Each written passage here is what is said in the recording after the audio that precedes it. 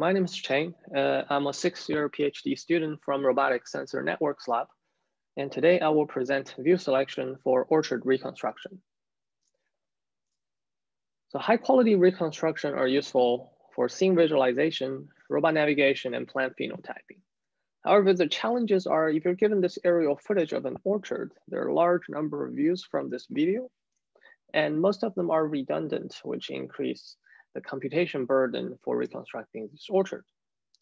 Therefore, our objective is to select a small subset of views while maintaining high reconstruction quality. We interpret reconstruction quality as feature uncertainty, where traditional methods do not really reflect the 3D uncertainty accurately. One method uses reprojection error, which is in 2D. Another 3D-like representation is a Gaussian assumption. However, it's not truly the 3D uncertainty that we're looking at. Therefore, we propose a geometric uncertainty model, which truly reflects the actual uncertainty of a point in 3D, where for pixel uncertainty represented as a disk centered around a particular 2D feature, we extract that in 3D and make it into a cone. Right? And then the triangulation error is simply the diameter of the two cones intersection. So using this model, we actually can find a minimal worst case uncertainty for a point. Our theorem states that for a single point, there exists two cameras. We call it the optimal pair, the red ones. Viewing this point at 90 degrees will guarantee a particular approximation ratio comparing to infinite many cameras on this plane, on this line, which is a plane in 3D. And this approximation ratio is about 1.03 for 10 pixel error. That's why we call it the optimal pair, because it's near optimal approximation. And we extend this solution to a plane where we can select a camera grid with a particular resolution that's proportional to the scene height, which it guarantees a 1.72 approximation ratio comparing to reconstruction quality of infinite many cameras on this plane. However, in reality, there are non-planar scenes, such as in this orchard, we have trees going up and down. And large viewing angles, such as 90 degrees, will reduce the matched correctness of the features. Therefore, we propose a multi-resolution camera grid approach, where we initially build a triangular mesh of the scene, like this. And for each triangle on this mesh, we sample views on the trajectory with different resolution. We increase the sampling resolution. That's why we call this a coarse-to-fine view selection methods. So it goes as follows. Initially, for a triangular mesh, we select a camera grid with resolution height divided by 2. And that's a sparse set of views, which covers the white regions are a subset of triangles that's being covered by these views. And then we increase the resolution to h divided by 4, and thus we have more cameras covering more regions, triangular meshes on this plane. And at last, we have h divided by 8, which has a lot more cameras. Using this method, this coarse-to-fine multi-resolution approach, we can select a small set of views that covers most of these regions. And here are some results. So on the top, we select 700 views by equally sampling our trajectory every second. And the reconstruction quality is very high. However, it requires a large number of views, and this processing takes about 12 hours on our computer. At the bottom, using our methods, we only extract around 200 views, which takes about an hour to process to make this dense reconstruction. And you can see the reconstruction quality are very similar. So next, we introduce our next work on adaptive view planning for 3D reconstruction. Previous method selects a subset of trajectory along an existing trajectory.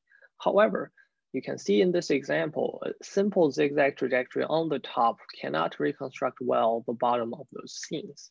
These are very low quality. So in order to obtain high fidelity reconstruction, we have to do some active planning for those more complex regions, where we need to cover all the regions with good quality.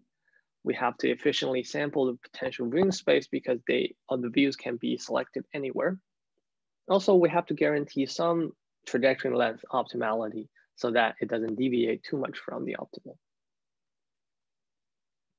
So to do that, we introduce 3 criteria that constitutes a good set of views for reconstruction. The first is viewing angle, where if you have the cameras close to each other with small viewing angles, then it's easy to find feature correspondences such as seep, stift, or surf, but you introduce larger uncertainty. While if you have large viewing angles, it's harder to find feature matches, but you introduce smaller uncertainty. So we need a balance here. The viewing distance to the same patch also plays an important role. If you have different viewing distance to the same patch, it will introduce different image resolution, which in turn will make the reconstruction methods hard to find correspondences.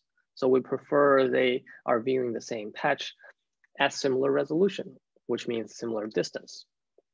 At last, we want to guarantee certain correctness. We don't want to match the wrong features.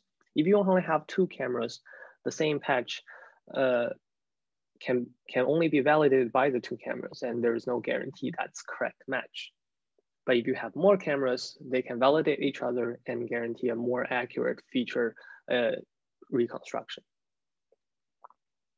So using that, we generalize those 3 ideas to our methods.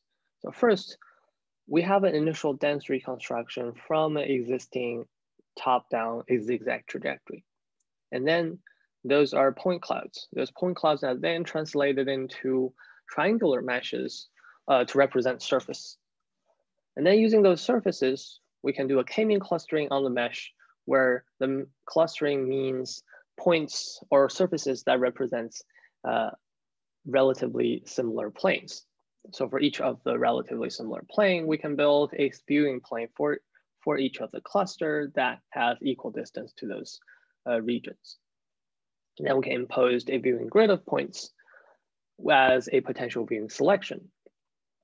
So using those potential points on each of the plane, we can plan an efficient trajectory that links all those points so that it guarantees a high quality reconstruction for the resulting scene. So here are some comparisons. On the top, we have the basic simple zigzag trajectory.